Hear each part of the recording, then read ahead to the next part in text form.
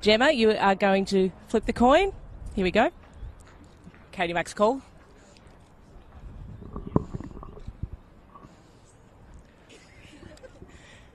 Tail, so Gemma, what are you going to do? We're going to have a bat.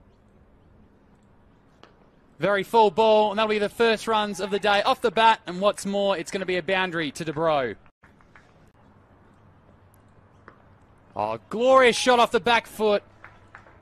Up on the toes, carved away well in front of point. It's going to be a big chase on, but that can be given up. As this one, chance to free her arms, whipped away through the leg side. And the first boundary of the day for Bridget Patterson. As we'll see another ball crash through the covers. Bridget Patterson, like the Patterson of old, slicing on anything with a bit of width, and another boundary. She'd still be right up there. Shorter cut, and a tough one, bounced right on the edge of the square. Very hard to stop those balls that bounce in front of you like that.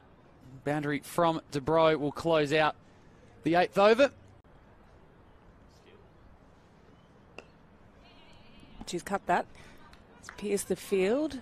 Looking to go onto the boundary. It's a good effort, but it has crossed the line there. And she's moved her feet down to that, drive that beautifully for 4 runs over the rope. Looking comfortable out there, Dubrow, against Furling. Oh, that's just class. That foot movement. Well, she's got onto that one nicely, though. Another one over the rope for 4 runs for Dubrow. Potentially a run-outs on. Oh, and she's clipped that beautifully to mid-wicket, pierced the field, and that's another one, 4 runs. Slower delivery, It's on the up and it's worked. Holly Furling has picked up the wicket of Emma Dubrow, caught out for 28. That is the first wicket for ACT Meteors, South Australia. Good movement with her feet there, and she's not, it's just hit the rope on the full there. Bridget Patterson looking very comfortable there with that shot.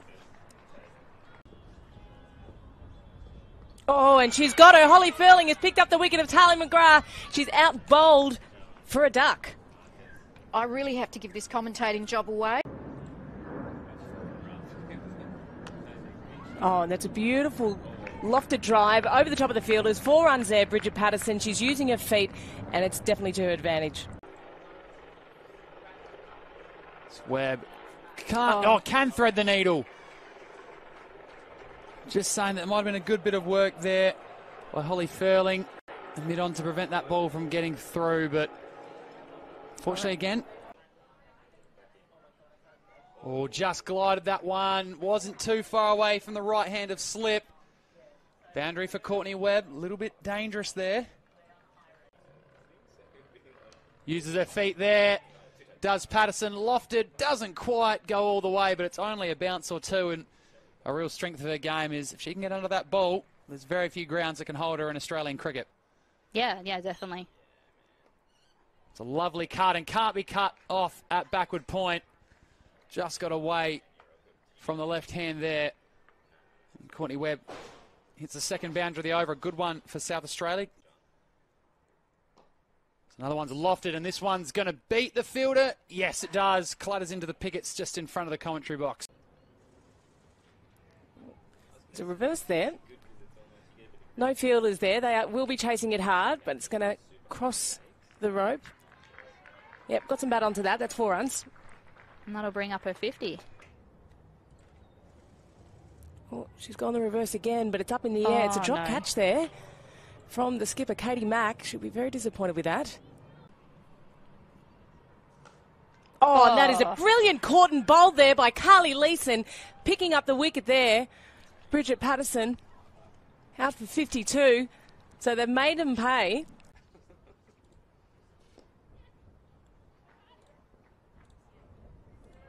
Well. And protection's out there on the point boundary, so it's just a single. And that will be 50 for Courtney Webb. First ball from Sutcliffe to start the over. That ball's going to really challenge the gap. And in the end, not sure if there was a bit of miscommunication there, but one thing for sure, it was beautifully placed right between those two fielders, mostly performed pretty well.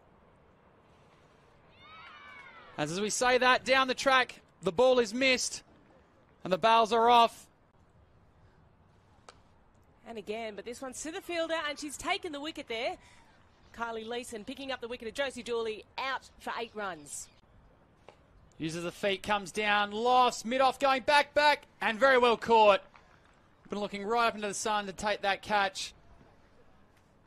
So Furling delivers just what her team needs, comes back and gets a wicket just to put the brakes on a little bit.